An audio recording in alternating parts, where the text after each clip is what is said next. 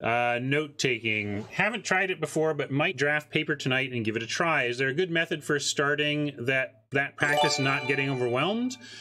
Well, if you're note-taking, ask yourself, what are the things that you need to remember that you ask yourself in sideboarding, and only don't take a note of everything necessarily. Like, I don't think it's necessarily important to write down that they played a Centaur Courser, right?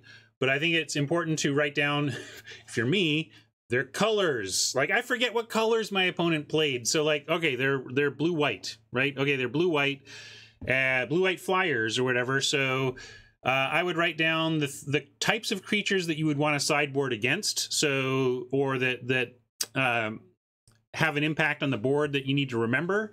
Like, Fathomfleet Cutthroat, for example, right? That creatures that are effectively a trick in and of themselves is something you should write down and remember, and any instance and combat tricks they have. Because basically what you're trying to do is help yourself sideboard more effectively, and you're trying to help yourself make in-game decisions more effectively, and you do that by noting the stuff that you're going to want to play around and noting the stuff that you're going to want to sideboard against.